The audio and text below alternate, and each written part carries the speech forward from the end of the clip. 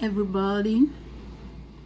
Thanks to all my viewers, thanks to my subscribers, and thanks to all of you there that are sharing my video. May the Lord richly bless you. Don't fail to comment, don't fail to subscribe, and don't fail to share my video. As you do so, God richly bless you.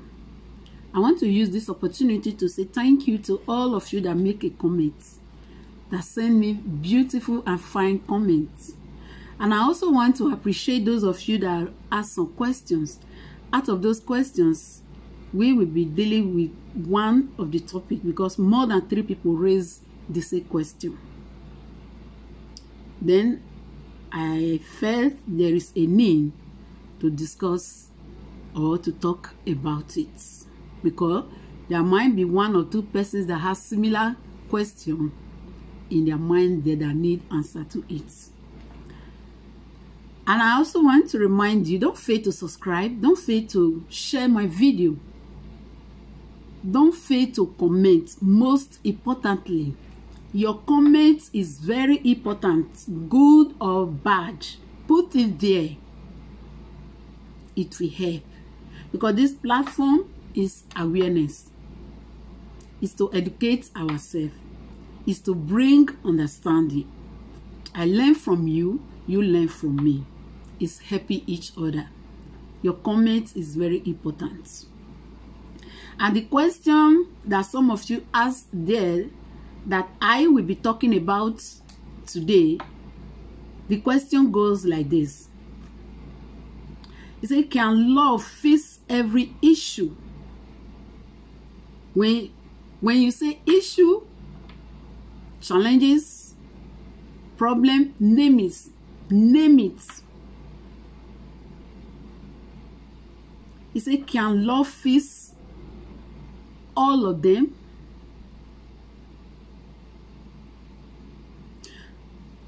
I know where the question is coming from. My last video was mainly on, does my spouse, or is it because my spouse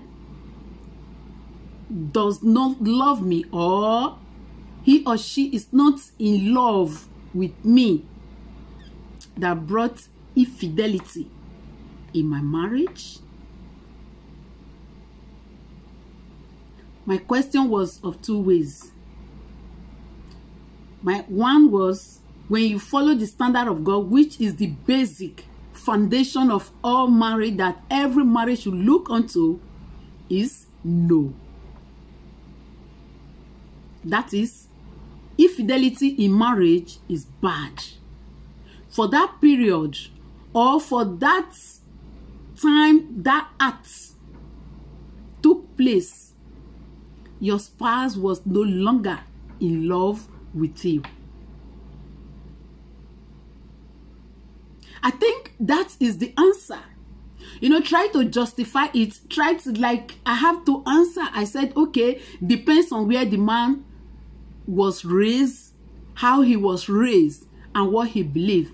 But when we follow the standard of God, when we follow the word of God, because from Genesis, or from the time of creation, when God instituted marriage, marriage is held in a honorable way.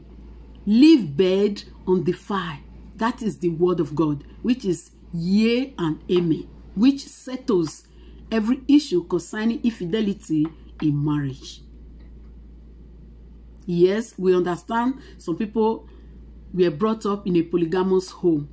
We understand until today some people are still practicing it. But my answer is no.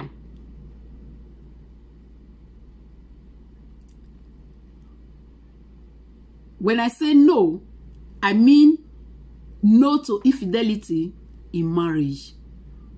Yes, that your spouse or your partner was no longer in love with you when that act took place. And I believe that is where this question come up. Because in my past video, I make it clear there that with love and forgiveness, there is nothing that cannot be faced. No challenge that cannot be faced in marriage. I believe that is where this question come up. And my simple answer to this question, can love fix every issue in marriage, is, my answer is no.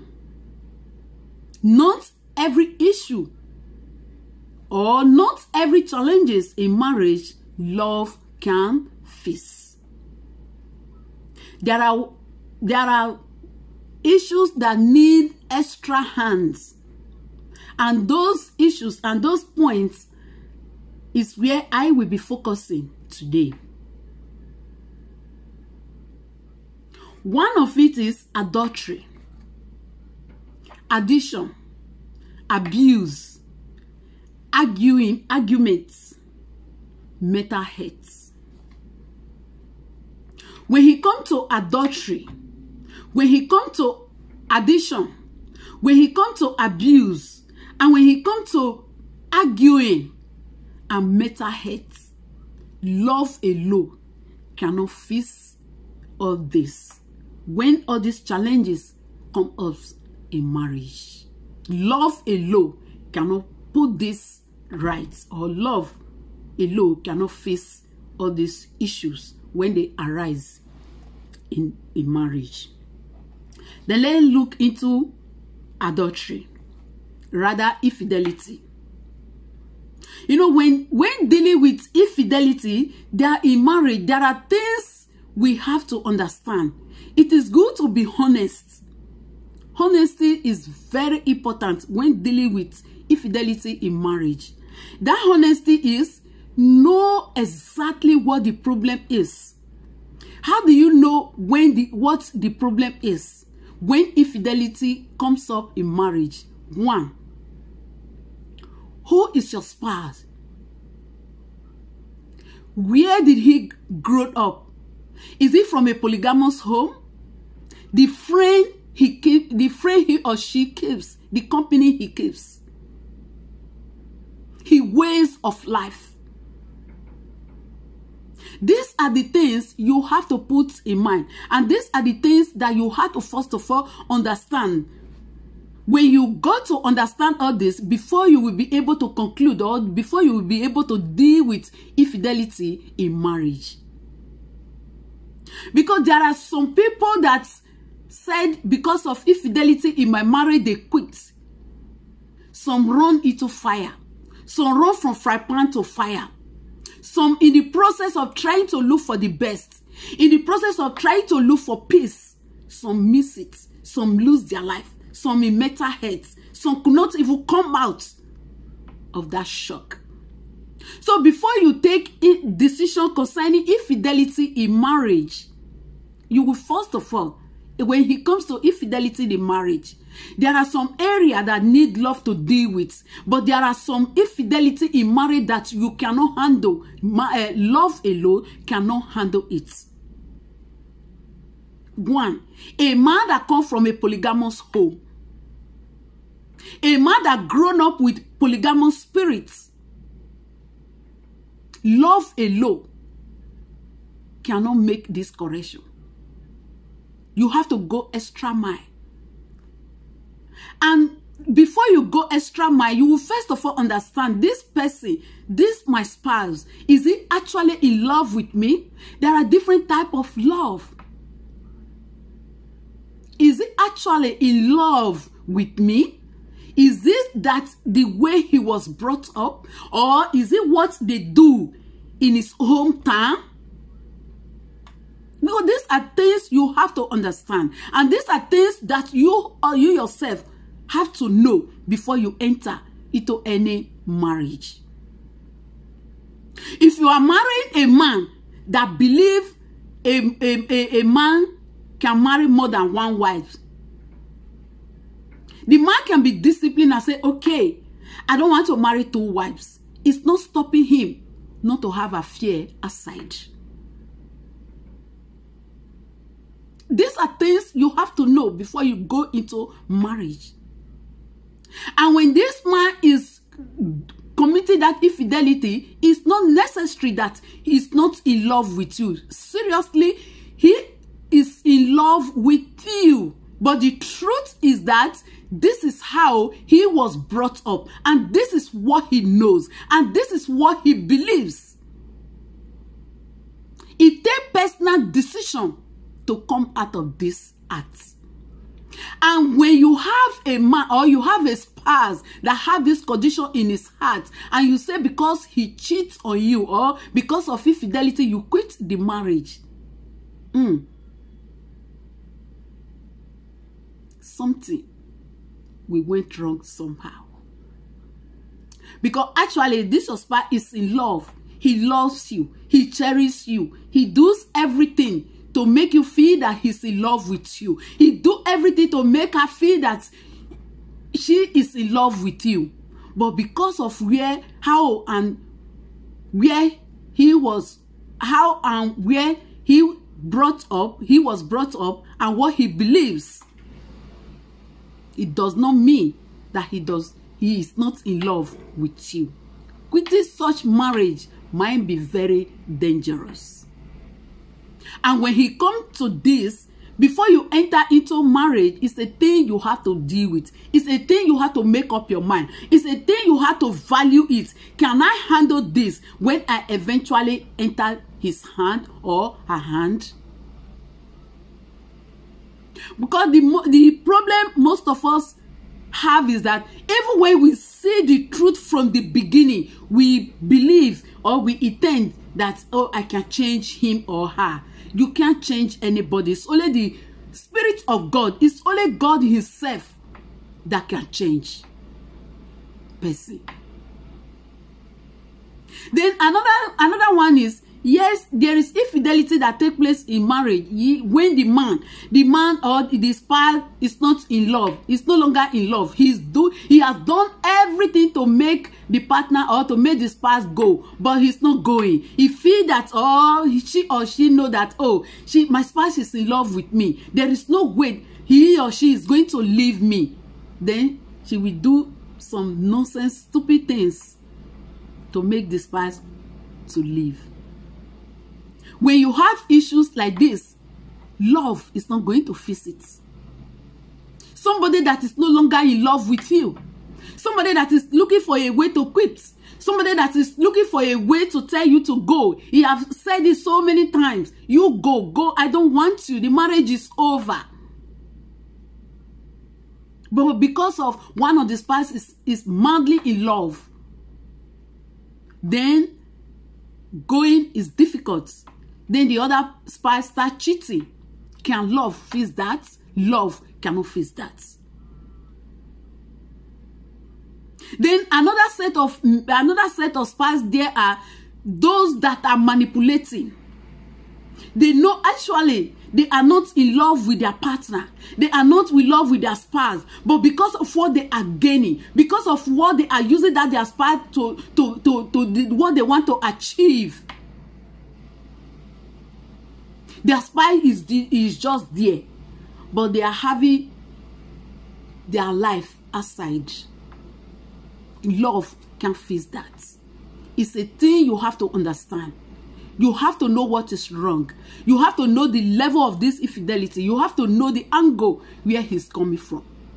If it's just that this is a habit from my spouse, it's a thing that needs to be faced. He come up with honesty. And you can actually see from him or her that, it's a thing that needs to be dealt with. Then you need prayers. You need deliverance.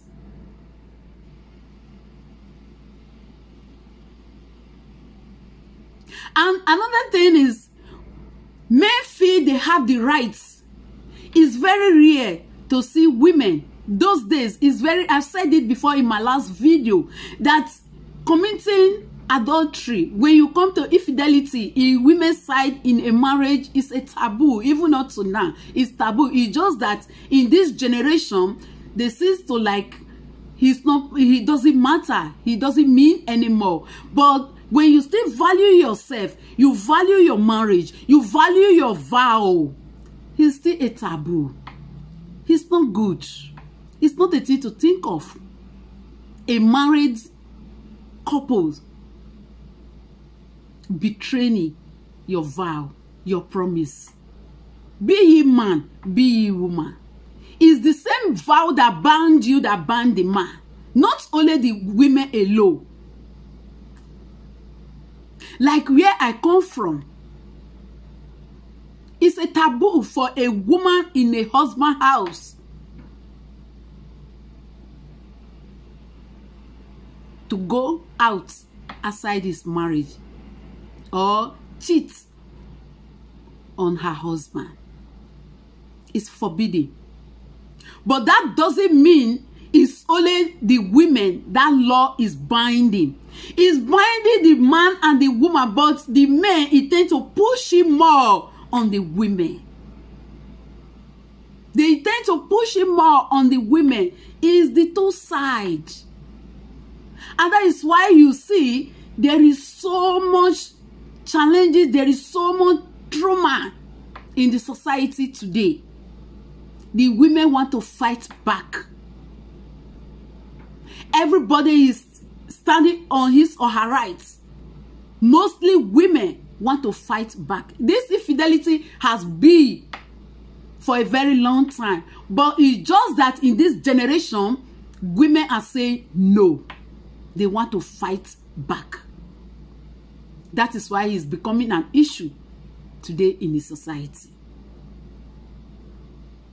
It's not only women that this law is binding. It binds the two, both the man and the woman. Because when they went to the altar to say, I do, it's not only the woman that is saying, oh yes, I accept to marry you. No.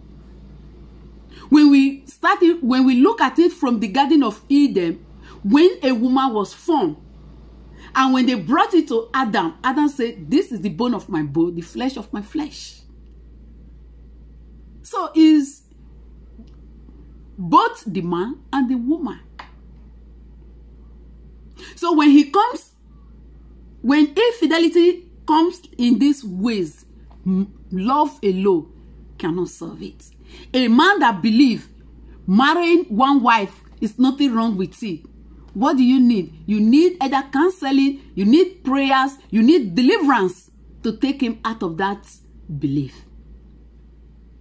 Then another one is domestic abuse. That is, let's say, abuse. In abuse, you have domestic abuse, you have emotional abuse, you have sexual abuse, you have financial or material abuse, you have modern slavery. When we talk of domestic abuse, a man or a spy that is beating up, raising up his hand to hit her spy, is it love that can correct that? That act is an act of animal. First of all, you have to check if that spy is mentally balanced. There is no reasonable spy that will raise, no matter the argument, no matter the offense, that will raise his or her hand or her partner. First of all, check the mental health. Check the mental balance. When he comes to any abuse, abusing your spine, you have, whether it's domestic, whether it's emotional, whether it's sexual, whether it's financial or material or modern slavery, you have to check if your spine is mentally balanced. Then another one is addiction. Love alone cannot save somebody that is addicted to whatever. It can be drug, it can be anything that is a challenge in your marriage that your spouse is addicted to, and it's a big challenge in your marriage. It can be anything. Addiction, it can be anything, and he's tearing your home apart, and he's bringing a big problem in your home. Love alone cannot solve that. You need extra hand. Then another one is mental health. Today, mental health, we used to believe mental health are those people that go naked or that are in mental home. No.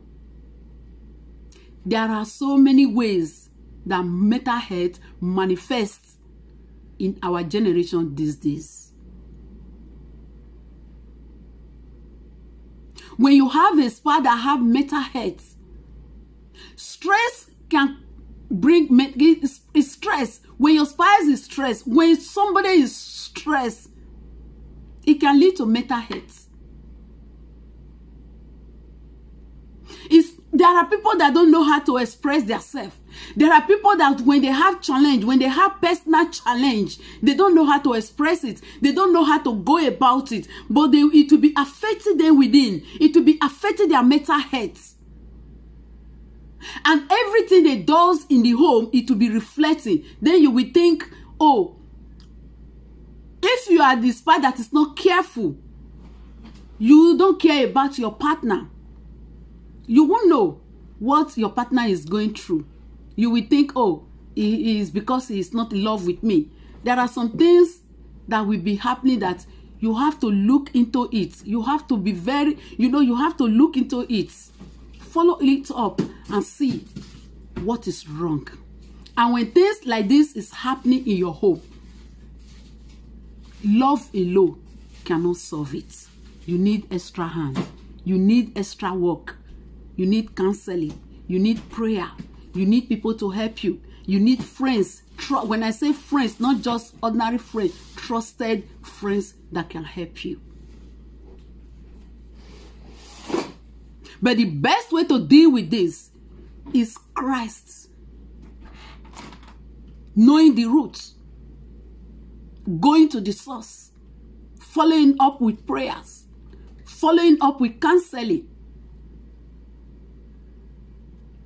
But in most cases, even when our spouses are going through turmoil, many of us does not understand. We conclude, oh no, it's no more in love with me. Oh no, I don't want to be there. Oh no, they quit. It's not everything is all about marriage. There are times we need extra care. At times we need extra help, extra hand to resolve some issues, some challenges in our marriage. We need some extra help. We need counseling. We need people that have been there before. People that will look into your eyes and tell you the truth. People that will tell you the truth without trying to bend it. These days there are a set of people out there, although I don't blame them. Because 99% of people out there don't want to hear the truth. Some just want to hear and believe what they want to believe. Not everything love alone can solve. No.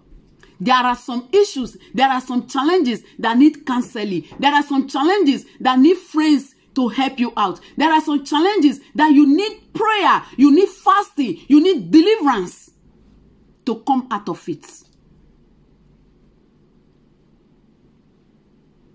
But I still stand my ground as a child of God. Facing different challenges in marriage. Quitting your marriage is not the best option, or it's not the best answer. Apart from when your life is in danger. That is merely when it involves violence. Because anything can happen. When violence is involved, anything can happen. God forbid, he hits you where he's not supposed to hit you. When one of you pass away, what will be the end? The other person's life is already condemned. For the other person's life to be destroyed, instead of destroying two lives, I think you have to be wise in that area. When he involves domestic violence, hitting you, beating you, that alone, you need wisdom. You need more counseling on that. But apart from that, although there are still some torment, there are still some emotional abuse in marriage that is even worse than hitting you. Those can be easily be dealt with when you know the source. When you have a spouse that is addicted, there are many ways to treat an addiction. There are many ways to go about it. And all boil down to the person per se. Is he ready to change? Is he ready to make a new ways? These are the things you have to put in place. Another one is arguing. There are some spouse there, before he partner even says something, he have already know what he or she want to say. He turn it down. Arguments. Everything your partner is saying, your spouse is saying, does not make sense. Why? Because there is somebody out there that is making sense for him or her. When he come to this, love cannot solve it.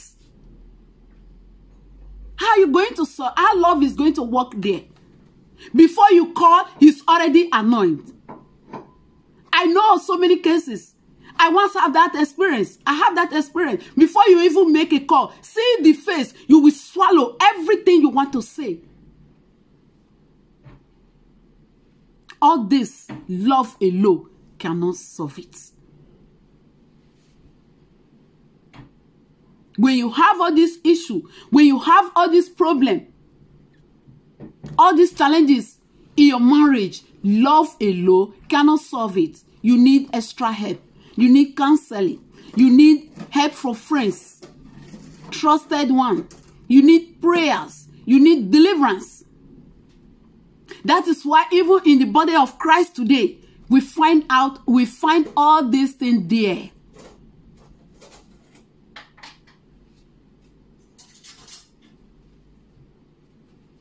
These are things that we need extra care to handle, not only love. We need extra help to sort them out. I'm going to end it here today. If you have your question, if you disagree with me, put your comment there. If you have more answer more than what I've just said now, write it on the comment section. Or if you have something you want to contribute for other people to benefit, don't fail to comment. Put it down there. People will benefit from it. Thanks to all of you. God bless you as you listen. See you in my next video. Remain blessed in Jesus' name.